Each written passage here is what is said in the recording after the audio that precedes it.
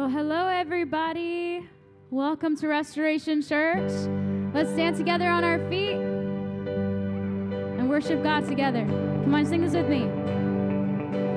I was buried beneath my shame. Who could carry that kind of weight? Sing, it was my tomb. It was my tomb. Till I met you. Sing, I was breathing. I was breathing, but not alive. All my failures I tried to hide. It was my turn till I met you. Sing, you called. You called my name, and I ran out of that grave, out of the darkness, into your glorious day.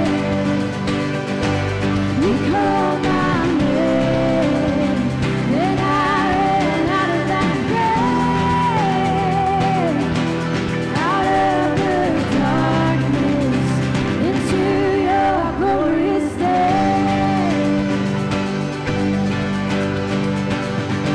You sing now your mercy. Your mercy has saved my soul.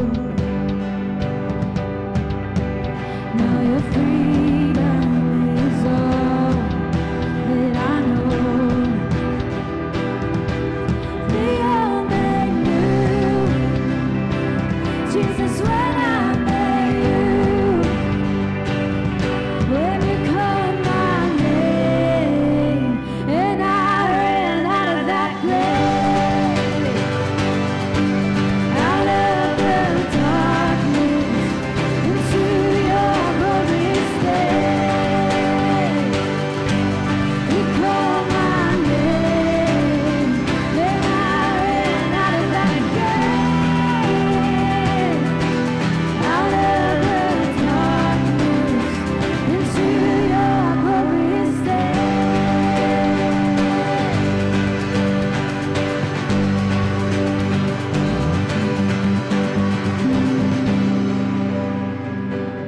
Come on, let's sing this part out together. I want to hear every voice.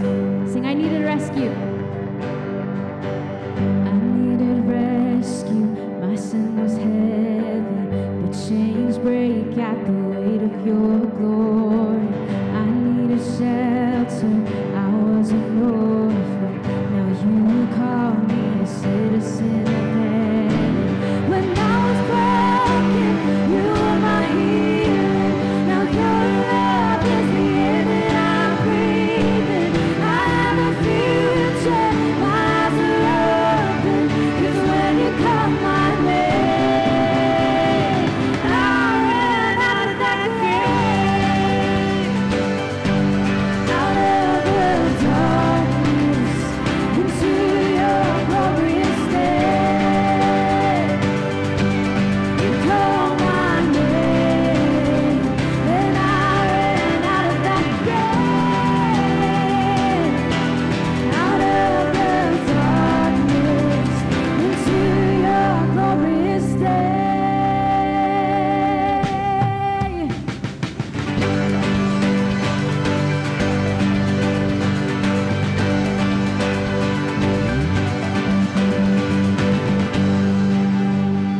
Amen, amen.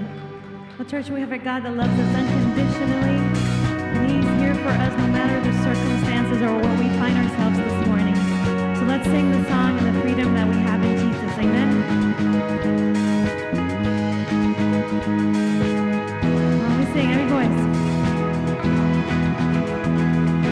Come all you weary, come all you thirsty, come to the well that never runs dry. Drink of the water, come and thirst no more. Come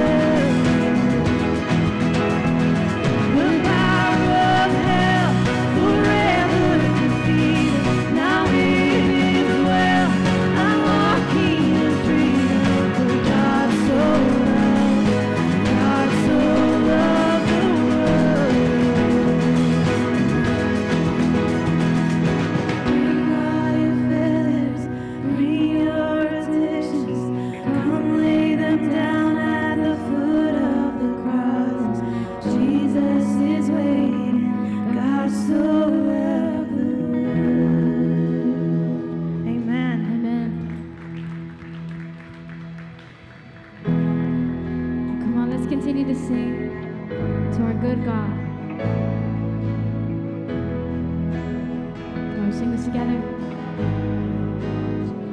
I cast my mind to Calvary, where Jesus bled and died for me. I see his wounds, his hands, his feet. My Savior on that cursed tree. His body bound and drenched in tears, they laid him down in Joseph's tomb, the entrance sealed by heavy stone. Messiah still and all alone. Oh, praise the name of the Lord our God. Oh, praise his name forevermore.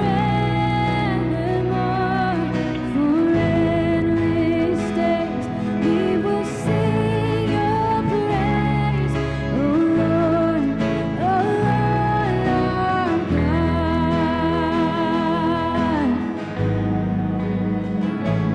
On the third, come on, church, at break of dawn, the Son of Heaven rose again.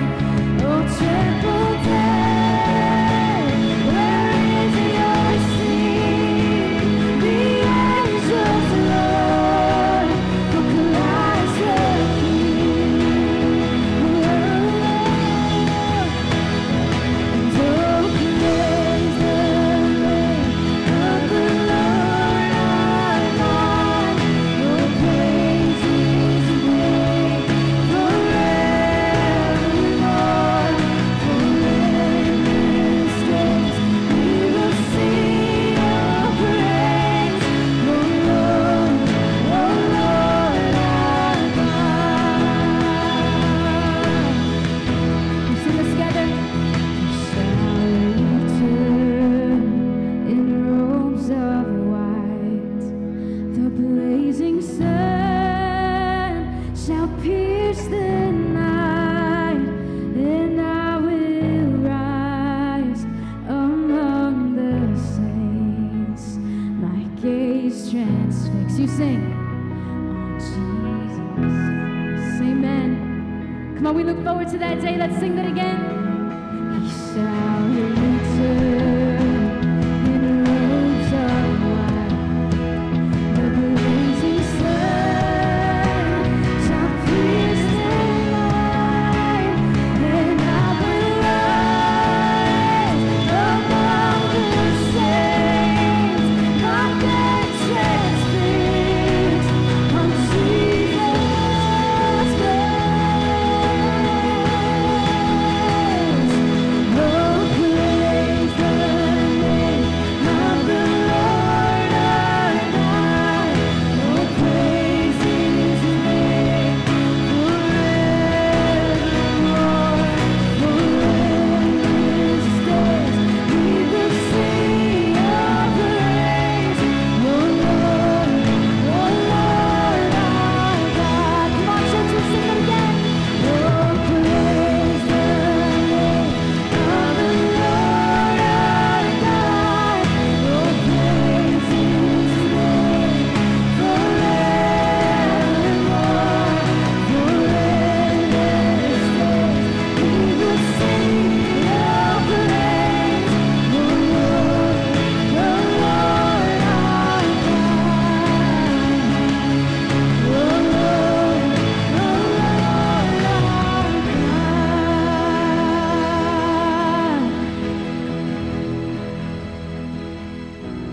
Amen. Well, church, as we continue to sing, let's continue to cast our mind on Calvary, like that song said. Continue to be encouraged by the gospel and what that means for you as his church. That Jesus came and he lived the perfect sinless life that we couldn't. He died on the cross for our sins so that now we can have salvation through him. Amen? So be encouraged by that. And right now I'm gonna encourage you to have a moment of prayer just to remind yourself of why we gather. We don't gather just because it's Sunday, but we gather to worship Jesus and praise him and thank him, right? So be encouraged, church. Take a moment and pray and thank the Lord for who he is to you.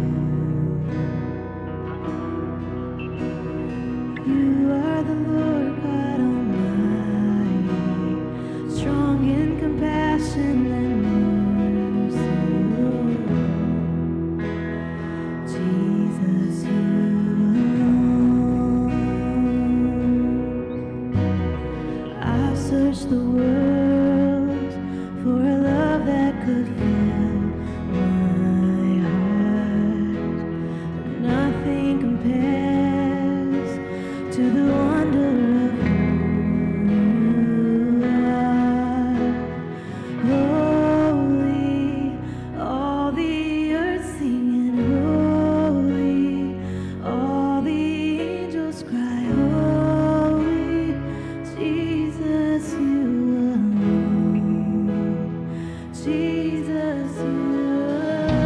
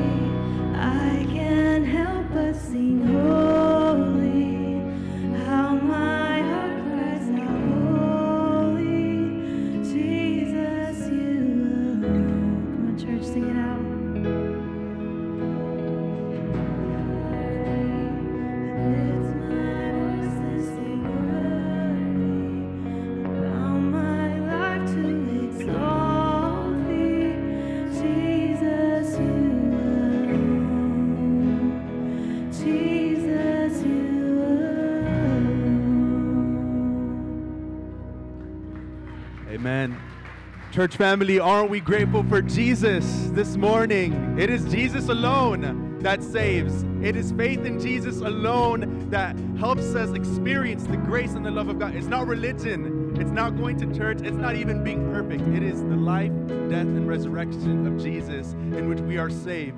Aren't we excited? Aren't we happy for that this morning, church family? I'll tell you what, there are so many people in this world thinking that it's Jesus and religion. Or it's Jesus and stop sinning. Or it's Jesus and fill in the blank.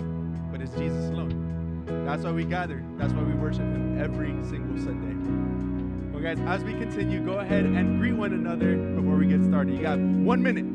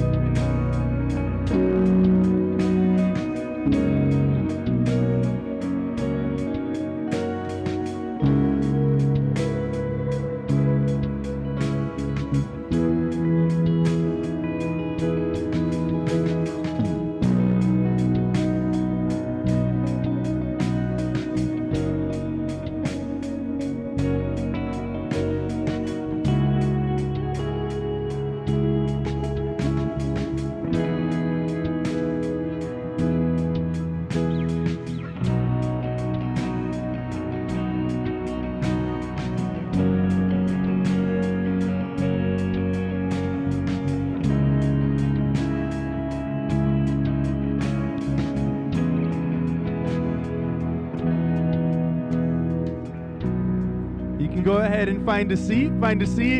If you find yourself talking to people a little longer than the 1 minute, that's great. Get their number, make a coffee, hang out, do something. But we're about to get into the Word of God, so find a seat. Go ahead and find a seat. And good morning. By the way, my name is Angel Paz. I have the privilege of being one of the directors of ministry here at Restoration Church. And if it's your first time or if you're returning, we want to welcome you. Church family, can we welcome our first-time guests together? We're so glad that you're here.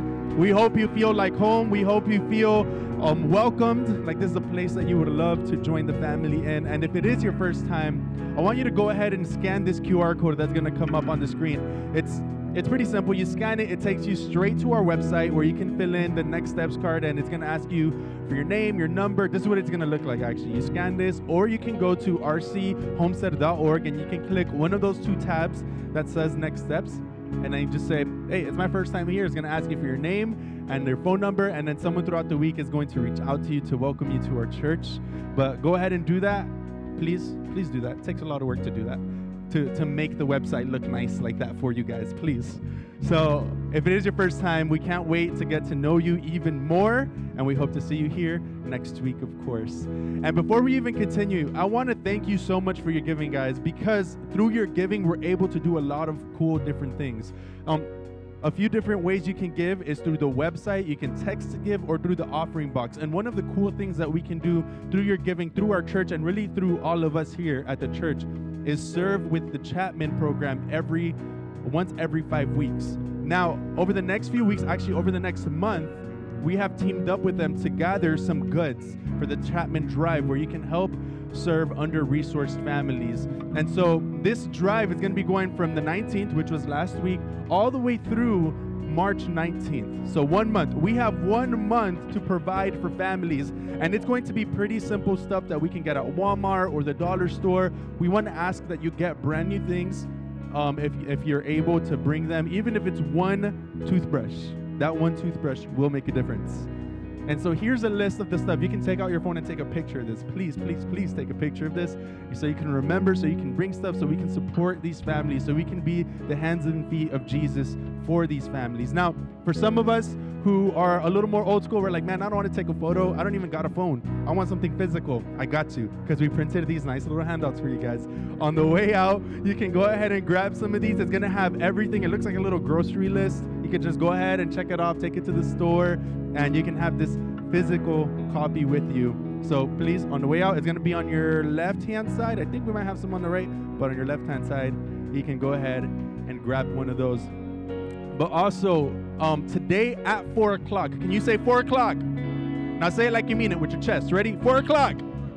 4 o'clock today, we have a members meeting. So if you are a member of the church, we want to invite you back at 4 o'clock so that you could be a part of this meeting. There's going to be a lot of good information, and also it's going to be a good time for us to fellowship, to continue to get to know one another. Charles, back there, he's been preparing diligently some games for us to be able to play and fellowship as we prepare for this meeting. So it's going to be a really fun gathering that you don't want to miss out on. So today at 4 o'clock, please be sure to come back. And also, if you can stick around after the service today, Lou is going to be in back of the room.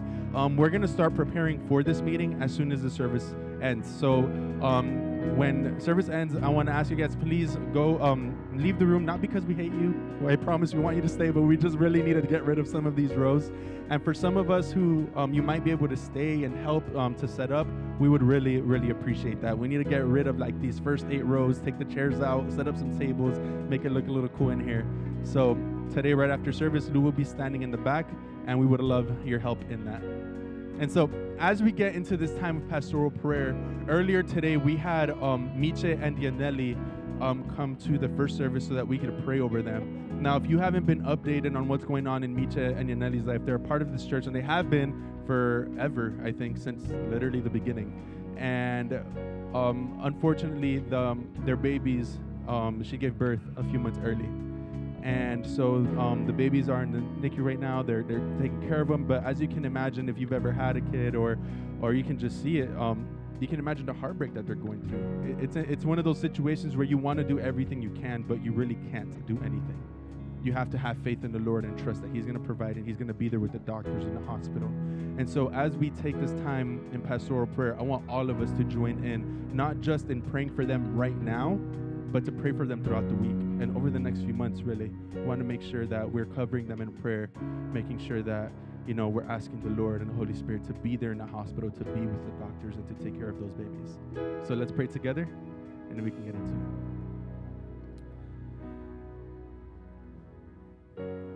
Father God, we lift up our brother and sister Miche to you, Lord. They're recently married. They've been married for less than a year, or a year now. And you've blessed them with 2 beautiful babies, 2 twins, God. Lord, in this moment of need and heartbreak, Lord, I pray that you would comfort them. We pray that you would comfort them. We pray that you would be with them in the hospital, that you would be with them when they're at home and they're not able to be right next to their babies. Lord, please comfort them, give them peace, give them strength. Lord, I pray that in the moments where the enemy might try to attack, might try to take away their faith, Lord, I pray that you would give them an extra portion of faith in you. That you would give them strength in the power of the Holy Spirit, that you would help them lean on you, and that in this moment of weakness, their faith wouldn't dwindle, but it would just become more and more strengthened. That they would be a marriage, that they would be parents, that they would be a couple, and just an example of Christ that we could all look to and be encouraged, because even in their weakness, they're pursuing you. Lord, even in their weakness, they come here on church on a Sunday and they worshiped. During first service, they listened and they received of the message and the gospel. They partook of the Lord's Supper. Lord, I pray that you would continue to strengthen their faith. Lord, I pray that you would continue to surround them with people who love them, who will continue to care for them and help them through this season. Lord, I pray that you would be with the doctors, that you would be with everyone and everything in the hospital, with every machine, with every person in every room. That there would be something so different that people see because of Yaneli and Miche's faith. That when people walk by their room or walk into their room, they would feel something so different because of the family that they're surrounded by that has so much faith in your name, because of Gilbert and Natalie and Angel and everyone there who has faith in your name, who's waiting expectantly, Lord, knowing that we can be hopeful in the God that we listen to, that we pray to, that we pursue, because you are a God who listens to your children. And you say that when we pray to you, if we pray with faith, Lord, that you will move, that you will bless. And so, Lord, we confidently pray for them without doubt in our heart, knowing that you are listening and that you are doing something right now. You work every good and perfect thing. You work everything for the good of those who love you, for the good of those who pursue you, God. Even in the moments when it's the things that we don't like, you are still moving, and you are still blessing, and you are still doing something. So Lord, we pray for them and we lift them up in the name of Jesus. And God's people said, Amen, amen, amen. Thank you, Angel, and good morning, Restoration Church. Awesome. Once again, thank you for being here today. My name is Sebastian Masson, and I am grateful that I not only get to be one of your pastors here, but I also am able to bring the word this morning. So for the past few months, we've been walking through the Gospel according to Luke in our sermon series titled All Things Closely. And we discussed at the beginning of this whole thing, when we started Luke chapter 1, we discussed that the author Luke is writing to a man named Theophilus. And Theophilus was a man of high rank in the Roman authorities, but it's also believed that Theophilus was looking to know more about Jesus. So Luke, he writes this letter to Theophilus so that he may have certainty in what he has been taught. Also, Luke being a physician and historian, he writes a very detailed description, detailed account of the life of Jesus. And today we're going to look at one of those accounts as Jesus kicks off his ministry in his hometown of Nazareth. Now, this message today is actually directly tied to the great message that Angel preached last week, because Angel discussed a claim that Jesus made. Jesus made a claim about himself. But today we're going to talk about the people's response to that claim. So as we dive into our text this morning, I'll ask if you could please turn in your Bibles to Luke chapter 4. We're going to be in Luke 4, and I'm going to start reading at verse 16. But the passage that we're really unpacking is from verses 22 through 30. But if I don't read 16 on, you're not going to get it. So we're going to read from 16 through, but I'm really going to hone in on 22 through 30. So Luke 4, starting at verse 16. Also, I would ask that we remember that I'm going to read this passage, and when I'm done, I'm going to say, "This is the word of the Lord," and I would love a response from you, which would be, "Thanks be to God." Yes. So, again, we're going to be in Luke 4, 16 through 30. If you're there and you're ready to go, say, "Word." Word. I like it. Okay, verse 16.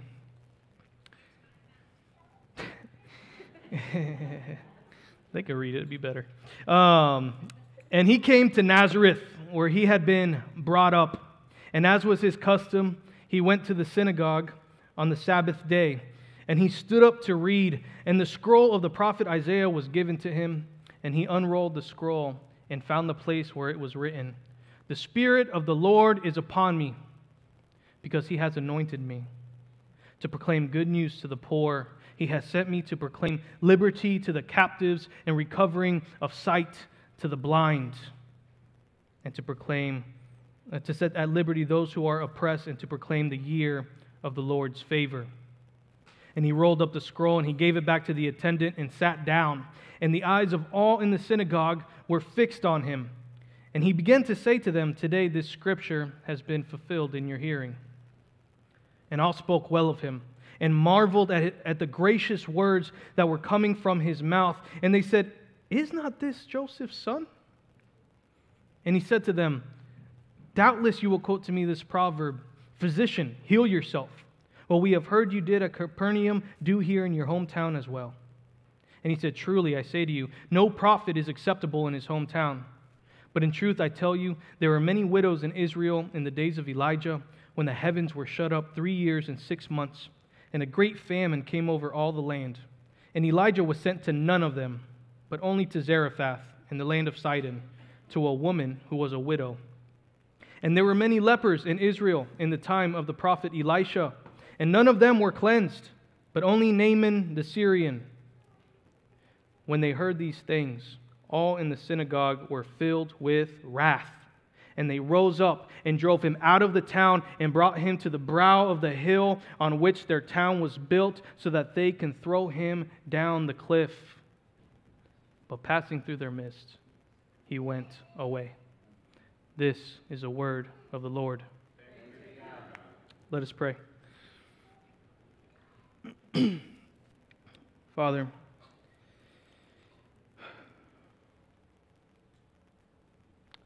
once again, it's a humbling experience to come here before you, our Creator of everything, the Father of mercies and God of all comfort, the God who can do far more than what we even ask. Father, we come before your throne this morning, hungry for your word, thirsty for you, for the living waters that come through you, Father. Father, I pray that as we dive into your text this morning, Lord, that you speak to us, that our hearts are softened to receive, that our minds are emptied to intake, and that our ears are open to hear, and that our eyes are opened to see what you are speaking to us today. Father, help us in our worship. Continue to speak to us this morning. And Lord, we are just so grateful to be here amongst our brothers and sisters in Christ, worshiping you. Father, we love you and we thank you. We pray for all these things. And God's people said, amen, amen. Okay, so if you've been living in Homestead or in South Miami for a few years, you would have noticed that there has been a major transition in our highways when you are going northbound. For us here, we know that when you're going north on the turnpike, there is a point after you pass 152nd Street that you are met with a fork in the road. And you need to decide whether or not you're going to continue driving on the turnpike or you're going to take the alternate highway, which is the Palmetto Expressway. But if you remember, there was a time when in order to stay on the turnpike, you would have to stay in the right lanes. And to get on the Palmetto Expressway, you would have to stay in the left lanes. And now it was like this for a very, very, very long time. And it probably started when God created the earth. He made it this way. It's turnpike right, Palmetto left. Well, about 3 years ago, some brilliant mind decided to change what God had ordained. And what seemed to be like an overnight miracle, the highways were changed. And now to get on the turnpike, you no longer go right, but now you have to go left. And to get on the Palmetto, you no longer go left, but you have to go right.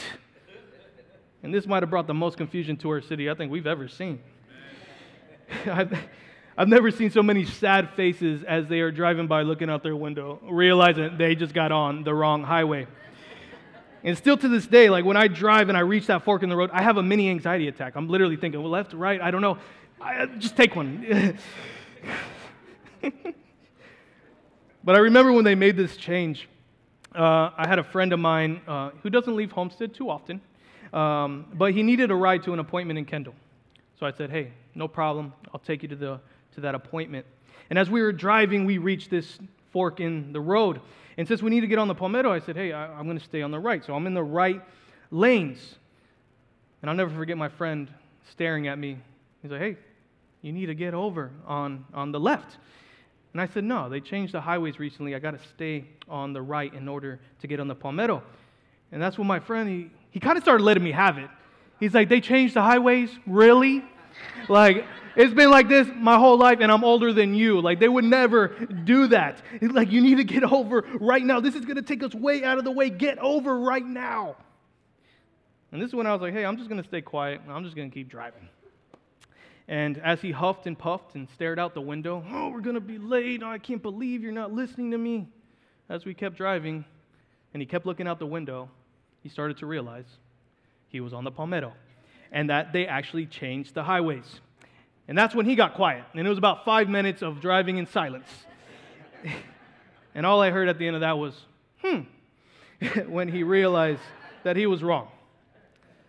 But listen, we all do this at one time or another, where we think that we are right about a certain topic or a certain discussion, where we get prideful about it. We think that we know the right answer, and we're certain that we are right. And we'll argue about it, we'll get upset about it, only to find out sometime later that we were wrong the whole time. And when that happens, our pride takes a shot, and it's really just a humbling experience. And as we look at our passage today, we're going to see a lot of pride from the people in the city of Nazareth. And not only are we going to see their pride, but we're also going to see in the way how they respond out of their pride, there's not much humility. Because they think they know what the Scripture says. They think they know who they are. They think they know who Jesus is. And they're not going to be happy when Jesus tells them that they're wrong. And last week, Angel, he went over the fact that Jesus, after returning from being tempted by Satan, he came back into the towns full of the power of the Holy Spirit. He didn't come out of those temptations licking his wounds and saddened like he was almost defeated, but rather he came out like a conqueror, and he came out with power. And he was making stops along the way, preaching with power in the synagogues, healing people. And then here we see he finally shows up at his hometown in Nazareth. This was a small town in which almost everyone would know each other. And it was here where he goes into the synagogue, as was his custom. And as he was with all the people, they asked him to read a passage and to teach them something, because they've heard of all these great things Jesus had been doing. So Jesus grabs a scroll of Isaiah, and he turns to where it writes in Isaiah 61, verses 1 and 2. He says, "The Spirit of the Lord is upon me, because He has anointed me to proclaim good news to the poor. He has sent me to proclaim liberty to the captives and recovering of sight to the blind, to set at liberty those who are oppressed, to proclaim the year of the Lord's favor."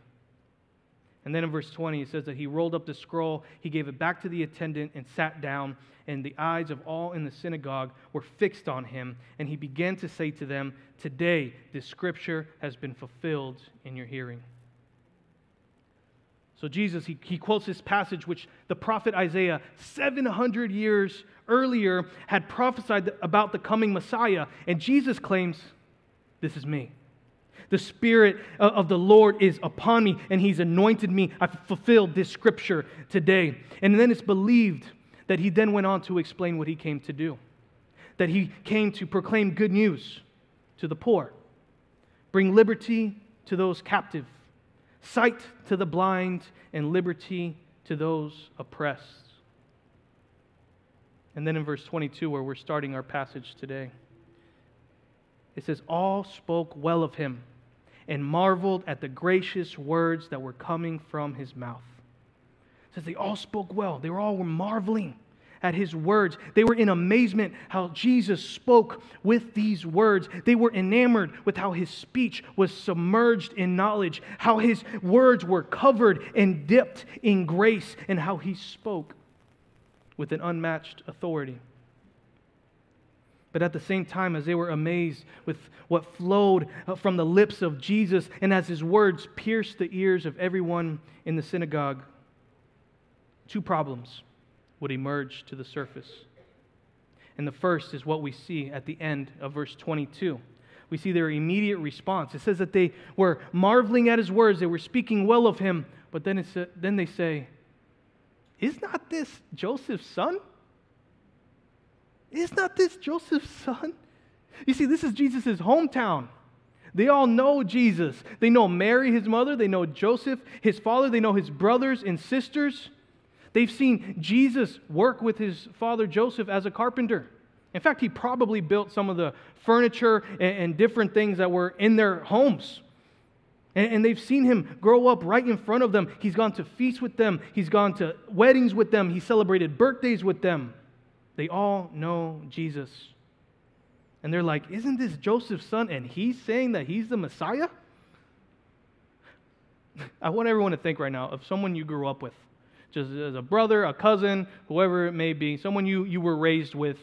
Now imagine that person that's in your mind right now. At 30 years old, they come up to you and say, "Hey, by the way, I'm the Savior of the world."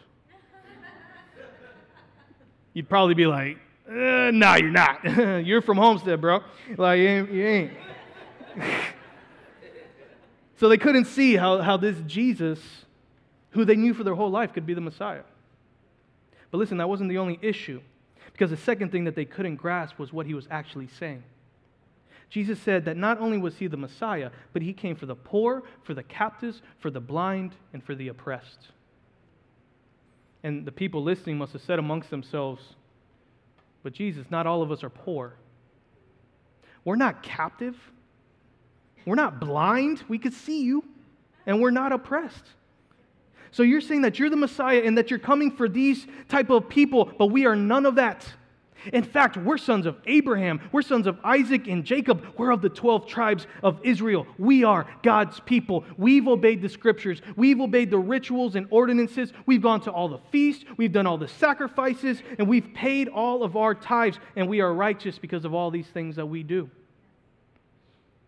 But listen, here's an important aspect that we have to see, is that our pride moves us to reject Jesus. Our pride moves us to reject Jesus. You see, the pride and self-righteousness of the people blinded them and closed their ears to hear what Jesus was actually saying. Because Jesus didn't just come for those who were suffering physically in these ways, like they thought, but He came for those suffering spiritually in these ways. So He didn't just come for those who were physically poor, but He came for those who were poor in spirit, meaning that they understand that they have no righteousness of their own. They know that they're sinners in their nature. And He didn't just come for those who were physically blind, but He came for those who were spiritually blind, meaning that they walk in darkness, that they couldn't understand the spiritual truths of the Scriptures. And He didn't just come for those who were just physically oppressed, but He came for those who were spiritually oppressed. People overwhelmed by life circumstances where it feels like everything just weighs on your soul and you're just in anxiety and depressed and it's just, man, spiritually oppressed. Just this burden. And He didn't just come for those who were physically captive, but He came for those who were spiritually captive. As I was thinking about that this week, I just found it so interesting that prior to coming to faith in Jesus, we look at Christianity as something that will block us from what we actually want to do. People reject following Christ because they feel they will lose their freedom in life. People reject following Christ because they feel that they will lose their freedom in life, that they'll have to now obey by all these rules and regulations that the Bible brings up. And listen, I used to say the same thing.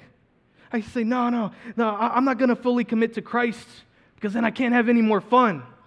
And I'm having a lot of fun right now. I'm a good person, and that's enough. And listen, I was going to church every single week when I said that. So we have these thoughts that committing to Christ will cause us to lose our freedom. But listen, that's a deception from the pits of hell because it's actually the complete opposite. In fact, I was having a conversation with someone a while back, and they made a statement that made me pause. And they said, you know, it's kind of unfair that people can live their whole lives in their sin, and then at the very end of their lives, they can come to Christ, and they can go to heaven. And a lot of people think that, you know, it's unfair. They can live their whole lives in sin, and then at the end they come to Christ, they get to go to heaven. And then they said this, they said, it's like they got to have their cake and eat it too. And listen, that's where I pause and I say, you know, I disagree. Because listen, they had to go their whole life not knowing God's grace and compassion and love for them. A whole life of not knowing the peace and comfort that Jesus provides. A whole lifetime separated from God. A whole lifetime where pride and gossip and emptiness and slander just filtrate through your whole bones, never finding true fulfillment in anything. A whole lifetime of confusion as to why they're even here in the first place and what their purpose is. A whole lifetime of being in bondage to sin, never knowing that they were actually captives to it and in chains to their sin. You see, being able to live your life in sin is not freedom. That's captivity.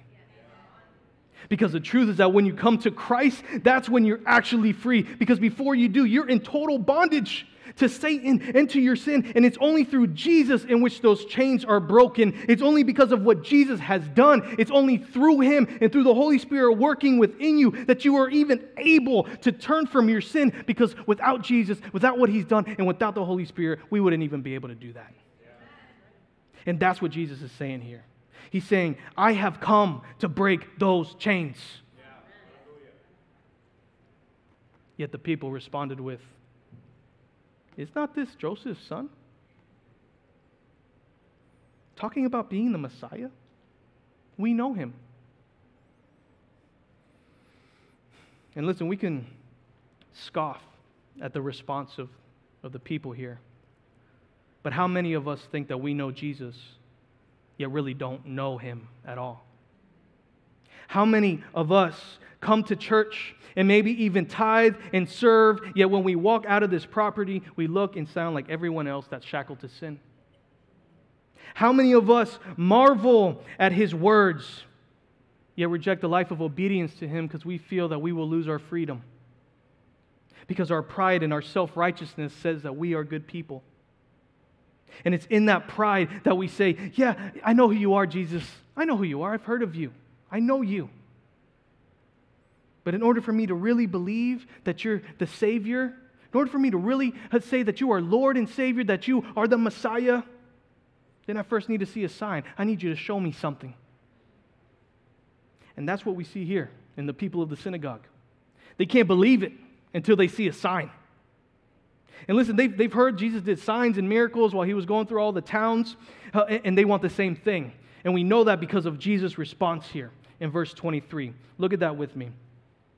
It says, "And he said to them, 'Doubtless you will quote to me this proverb, "Physician, heal yourself.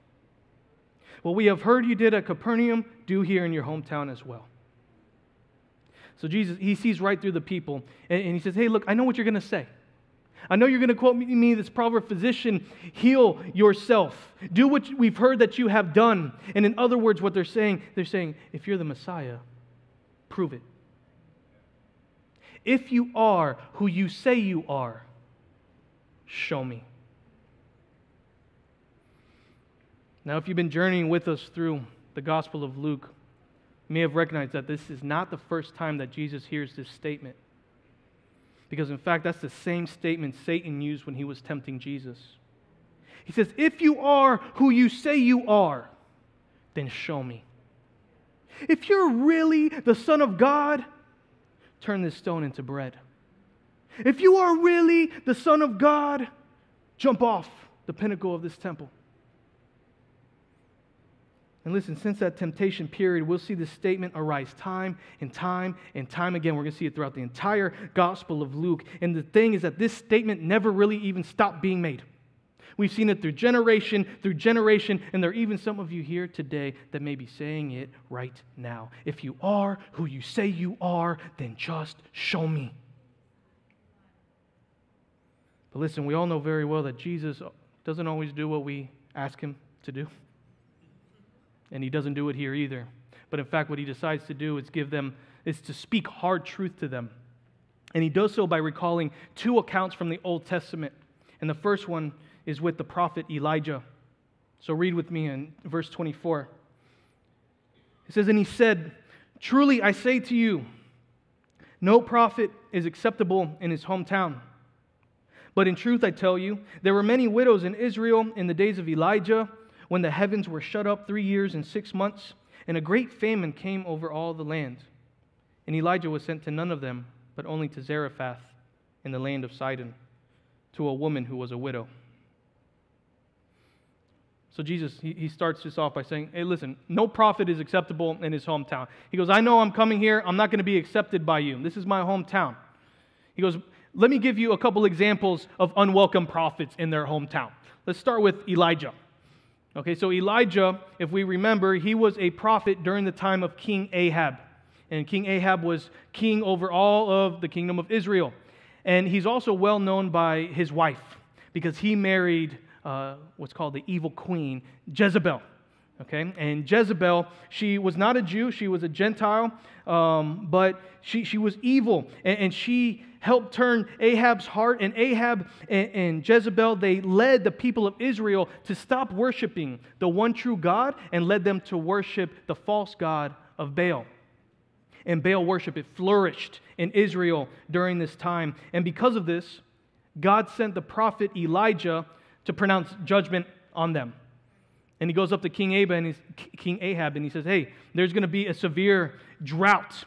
And that's exactly what happened, where the Lord shut the skies for 3.5 years. There was no rain. And this caused famine to happen all over the nation of Israel. And what Jesus points out here is that during this horrible 3.5-year period, there were many widows in Israel that were suffering because they didn't have anyone that could help them. Their husbands weren't there, and the people that would take care of the widows, they were unable to help these widows any longer. But then he says that Elijah, God's prophet, was not sent to any of these widows in Israel, but rather he was sent to a Gentile woman, which is a non-Jewish woman named Zarephath. Now, Zarephath, she was known to believe in the one true God, and it also says that she was from the land of Sidon. So two things would have stuck out to Israel right there immediately. First was the fact that she was a Gentile. This would have outraged them that Elijah wouldn't be sent to help the people of Israel, their own people, and he would be sent to help a Gentile woman. But the second thing that would have stood out is that Zarephath was from the land of Sidon. And Sidon was where Jezebel, their evil queen, was from. So that's just adding more salt to that wound, okay? So Jesus brings this up, and then he doesn't stop there, because then he goes on to state another instance of this with Elijah's predecessor, whose name was Elisha. And we see that summary in verse 27. He says, "And there were many lepers in Israel in the time of the prophet Elisha, and none of them was cleansed, but only Naaman the Syrian." So once again, we see another example of how in Israel they had plenty of people with leprosy, a lot of people suffering from the disease of leprosy. Yet God sent his prophet Elisha not to any of those in Israel, but he sent them to a Gentile named Naaman. And to make matters even worse, Naaman was an enemy military commander. In fact, he was the captain of the army of the king of Syria. But when the prophet Elisha, he hears that Naaman is seeking healing for leprosy, he calls Naaman to come to him. He tells him, hey, go into the Jordan River, wash, and you will be clean. And at first, Naaman, he says, no, I'm not going to do it. He turns back away. But then eventually, he humbles himself, and he obeys Elisha's word, and then he was cured, and he acknowledged God as the one true God. So I know these are two accounts. It's a lot to take in. But what we need to see here is the common action in which God's prophets were not sent to those in Israel, but they were sent to those who would humble themselves before the Lord. He would not send them to those who would not abandon their self-righteousness, those who refused to come before the Lord and acknowledge Him as their true God. God's prophets were not sent to those people, but they were sent to the Gentiles. And here's the thing. As the people in the synagogue, as they hear Jesus recount these occurrences, they weren't like, wow, that's a really good point. They didn't like that he brought these stories up, but rather they are outraged by the fact that he brought these up. That's why we have to see that our pride moves us to rage against Jesus. Our pride moves us to rage against Jesus. Look at verse 28. It says, when they heard these things, all in the synagogue were filled with wrath. And they rose up and they drove him out of the town, and they brought him to the brow of the hill on which their town was built, so that they can throw him down the cliff. You see, in our pride, when our expectations are not met, we rage. These words and accounts that Jesus just said, these are offensive to them. First of all, they couldn't even believe that he was the Messiah because they knew him. And they also thought the Messiah would come differently, that he would come with royalty and pomp. He'd be this massive military figure who would restore Israel. They didn't think that he'd come from their little town of Nazareth. And then on top of that, they thought that they were right with God because they were born of Abraham's lineage. And that was the most important thing to them. They were God's people. And then on top of that, the Messiah was to come only for the people of Israel. He wasn't to come to the Gentiles. He was not to go to outsiders. And then Jesus brings these accounts up that the people detested. They didn't like reading these accounts. This is not what they wanted to hear. The Messiah was to come for the people of Israel, those who have done the right things and born in the right lineage. So when Jesus says these things, he doesn't meet their expectations for the coming Messiah. And because of that, and because of the words he said, they rage.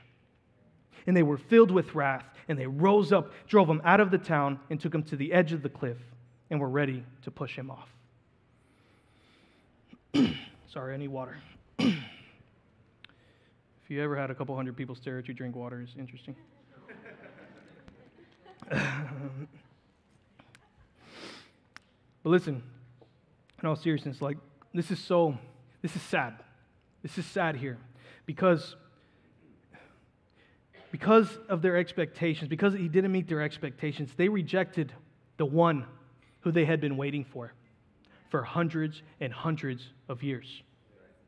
The people of Israel had been in a season of expectation for the coming Messiah, but when he didn't meet their expectations, they rejected him. They raged against him. They wanted to kill him. They didn't even want him around anymore. If Jesus didn't do and say what they wanted him to do and say, they couldn't believe, and they missed out on their long-awaited Messiah who was right in front of them.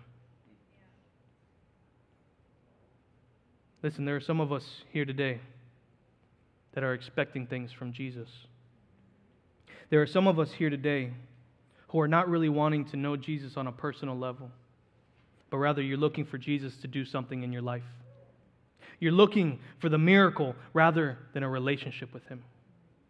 You may know about Jesus, but you don't know Jesus. And I'm here today to tell you that our pride and our self-centered expectations will blind us, and it'll close our ears from actually getting to know him. Listen, I've met men over the past decade that have come to the church or come to our groups, and a lot of times people come in with these problems where they're about to get divorced, or they've really messed up in life and things are just not going well at all. And they come to the group thinking that if they would just come to church more regularly, come to the groups, that then God will fix everything for them right away. But then what happens when it doesn't happen when they want it? I never see them again. I've seen many people who, when the struggle is real in life, when life gets really hard, true suffering hits, they pray, God, remove the suffering, heal the hurt. But if it doesn't happen the way they expect it to happen and when they want it to happen, they reject him. And my question to all of us is, if Jesus doesn't meet our expectations, if he doesn't answer our prayers and give us exactly what we want when we want it, will we reject him? Do we follow Jesus for the miracle or for the relationship? Do we say, Jesus, I'll believe in you, but you first have to show me a sign? Listen, what we have to see from our passage is that our sinful pride and expectations will lead us to reject and rage against Jesus, but humility moves us to respond to Jesus. Humility moves us to respond to Jesus. Do you know why Elijah and Elisha were sent to Zarephath and Naaman? And why that they were actually saved and why they were healed? It was because they humbled themselves before the Lord, the one true God. You see, the humble, they will acknowledge that they are poor in spirit. They will acknowledge that they are captives to sin and to Satan. They will acknowledge that they are spiritually oppressed in their lives, and the humble acknowledge that they are not good, that they're born with a sinful nature in dire need of a Savior. But here's what I want us all to hear. Listen, not only all of that, but the humble also acknowledge that they have been prideful and have rejected Christ. Because the truth is that we all, at one time or another, have been just like these Israelites and rejected Jesus. We have all thought that we were good enough people and that we had our stuff together. We have all looked for the miracle over the relationship. We have all set self-centered expectations of Jesus in our minds and hearts, and we have all raged against Jesus with either our thoughts, with our words, or in just the way that we live our lives. You see, we have all placed Jesus at the crest of the cliff in rage, and we corner him, and we put his heels on the soft rocks that trickle over the edge, ready to push him out of our lives for good. But church, what's beautiful is that Jesus is not confined to the edge of a cliff. And the people of Nazareth, they get to see this firsthand. Read 29 again with me. Okay, he says, and they rose up, and they drove him out of the town, and brought him to the brow of the hill on which their town was built, so that they can throw him down the cliff. Now look at verse 30.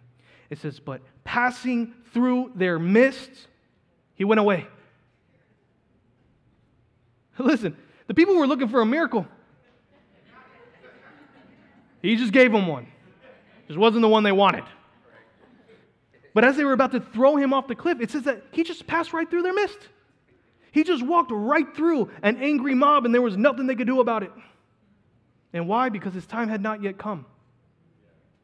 There were still things that he had to do. He had to do certain things. So this was not going to happen this way. So he passed through their midst, and it says that he went away. But the question is, what did he go away to do? Well, I will tell you, he went away to proclaim good news to the poor, to proclaim liberty to the captives and recovering of sight to the blind. He went away to set at liberty those who are oppressed, to proclaim the year of the Lord's favor. He went away to do the will of his Father, and he went away to endure the cross.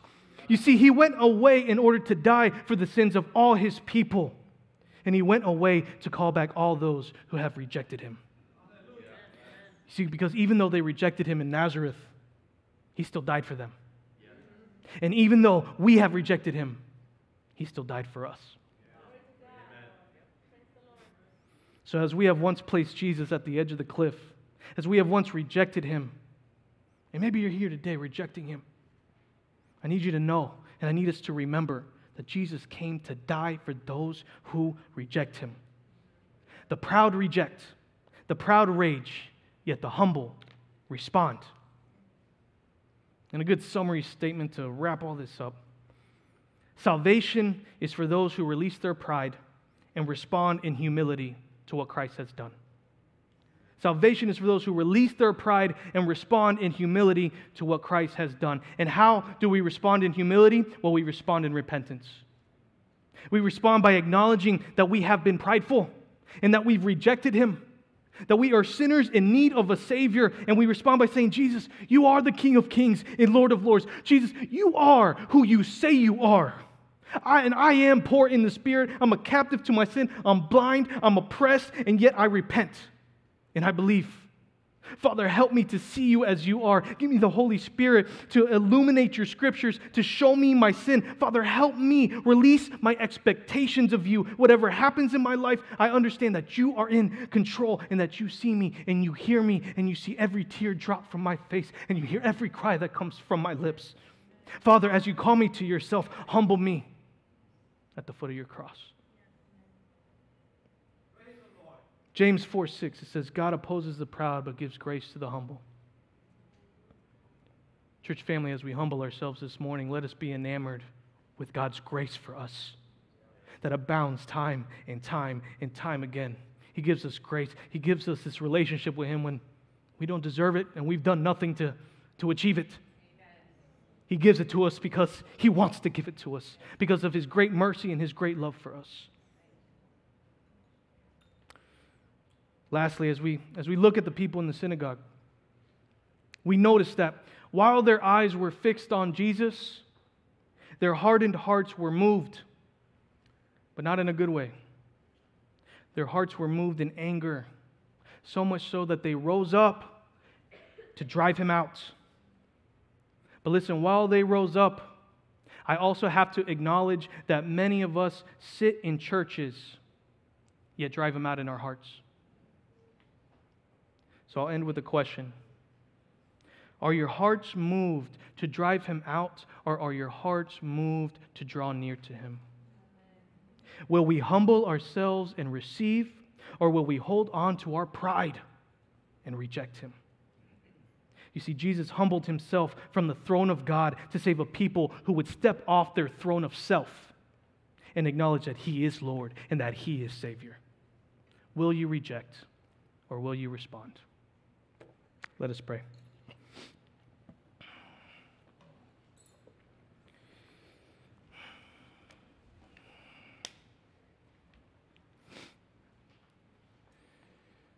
Father,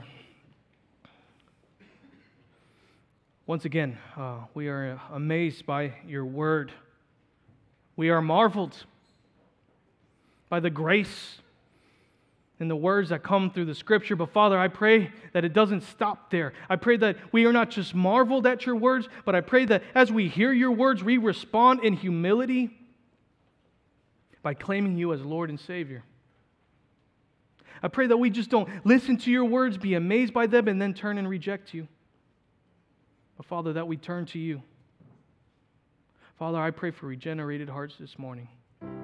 I pray for those of us who've come in here, we've said that we've been Christians a long time, that have gotten caught up in the routine of just being a Christian, yet we have forgotten to grow in our relationship with you.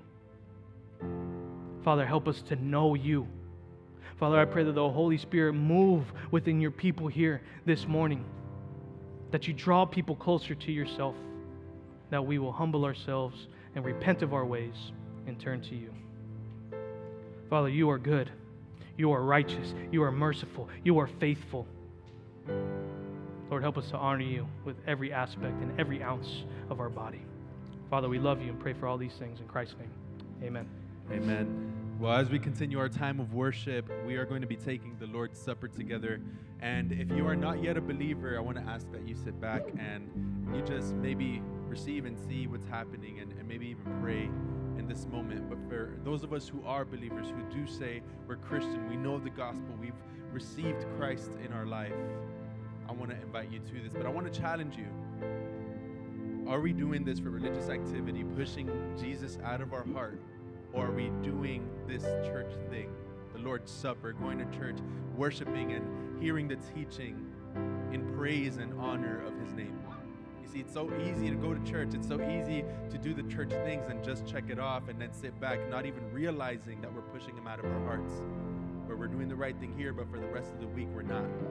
So I want to ask you, as you come up, I want to challenge you, reflect on that. Am I doing this as a religious activity, pushing Jesus out? Or am I doing this because I'm really in pursuit of Him? And as you grab the Lord's Supper, go back to your seat, we can reflect on that, and then we'll take it together. Ushers, Christ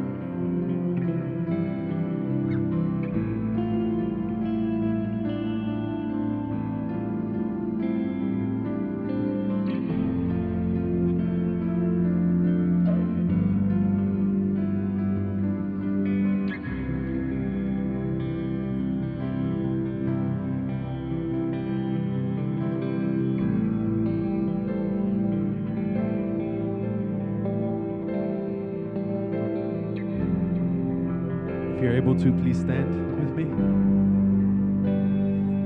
As we take the Lord's Supper together, we do so in a posture of humility.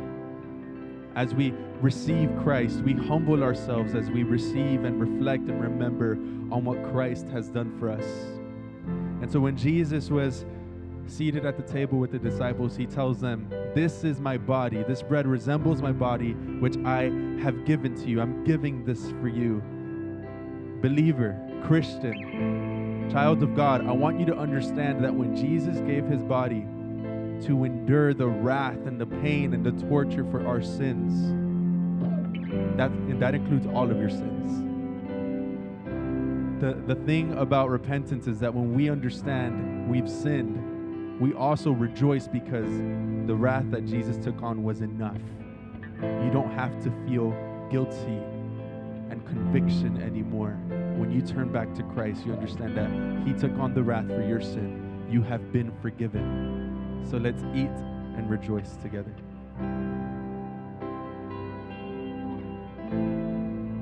And in the same way, he took the cup of wine and he said, "This is my blood, and I give this to you." And in the same way, his blood was spilled for all of our sins. This is what, not only did he take on the wrath for all of our sins, but he says, "I'm going to cure you. I'm going to make you pure from all of your sins, not just for the sins of today, but for tomorrow and for next year and the next 10 years and the rest of your life.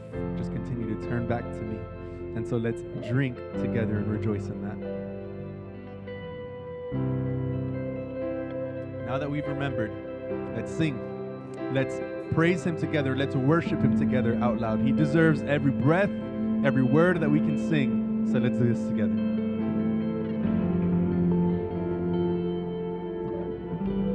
Come on, we sing this together. When darkness seems to hide its face, I rest on his unchanging grace.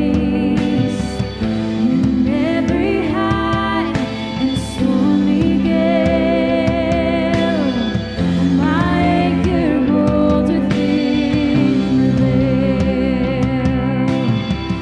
My anchor holds within the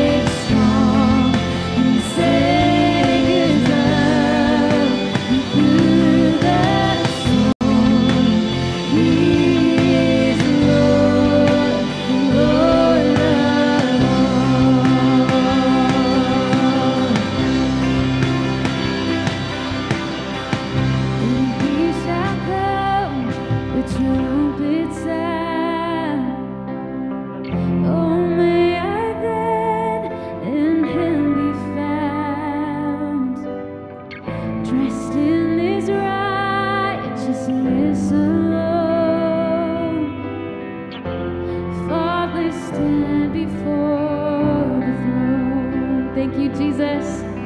Come on, let's sing that again together.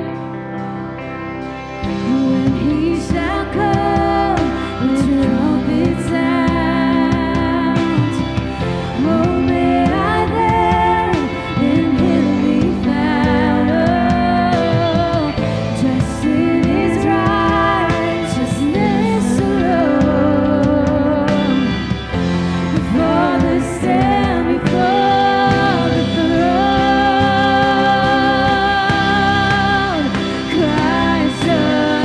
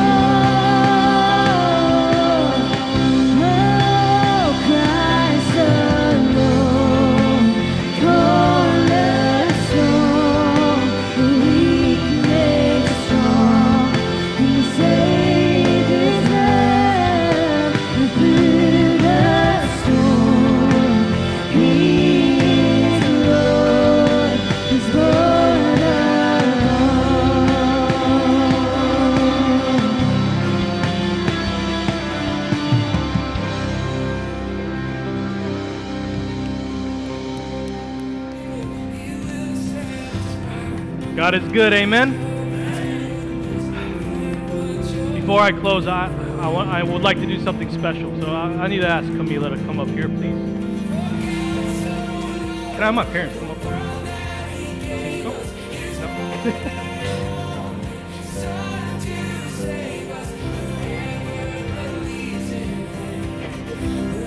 It's going to be your tear fest as we walk out this door, okay? So this is my sister, Camila. These are my parents, Ramon and Pilar. And the reason I've asked Camila to come up here is because she's going to be moving to Orlando. I feel like I've known her whole life. Sorry. But in all seriousness, like, I love my sister. And I remember about 4 or 5 years ago, she came up to Port St. Lucie when I was there. And I remember her talking about Jesus. Like, I just saw this fire in her. And I was like, man, that's it. Like, the Lord is working in her. Spirit is working in her. So when I came back down here, I was like, I can't wait to do ministry with my sister. And sure enough, got here, and she started a women's group that we have here that meets on Tuesday nights. She's been leading them for 2 years strong. And she's done a lot for our church. She's invested a lot into the women here at our church, and we just love her dearly. It's going to be hard to say goodbye, but at the same time, it's not goodbye. She'll be back here. She'll probably be here every other week because she misses us so much, so it's okay. But I would love to pray for her before we leave, to send her off. Because this is exciting. Because this is what we want as a church. We want to be able to send people off as missionaries and to go and speak the word of God and the gospel to all corners of the earth. So before we pray, I just want to read from Psalm 121 for my sister. It says this. It says, I lift my eyes to the hills. From where does my help come from? My help comes from the Lord, who made the heaven and earth. He will not let your foot be moved. He who keeps you will not slumber. Behold, he who keeps Israel will neither slumber nor sleep. The Lord is your keeper. The Lord is your shade on your right hand. The sun shall not strike you by day, nor the moon by night. The Lord will keep you from all evil. He will keep your life. The Lord will keep your going out and your coming in from this time forth and forevermore. Church family, can we raise our right hand and pray? Father, first of all, we just come before you, giving you all glory and all praise. You are Lord of lords and King of kings. You are who you say you are, Father. And we worship you as such. And Father, what an amazing privilege it is to have Camila here who has submitted to you, has committed to following you, but not only just following you, but she's committed her life to helping develop other women in their faith as well. She has spoken gospel truths to women she has helped show compassion to them and the love of Christ to them. And Father, we're just so grateful for her. And Father, as we send her out, we don't just send her out as father, mother, and brother, but we send her out as full brothers and sisters in Christ. This whole church sends her out, Father, to proclaim your good news in Orlando, in Apopka, and wherever she goes, and wherever you send her. But Lord, we will trust that you watch her going out and her coming in. Father, that your hand will continue to stay upon her. And Father, help us to support her in every aspect. So Father, we love you. Encourage her. Continue to build her up as you have been doing over the years. And Father, use her in ways that we can't even imagine. And Father, we love you. And we pray for all these things in Christ's name. Amen. Amen. Church family, we love you. As you leave, come say bye to Camila. Tell her your appreciation for her.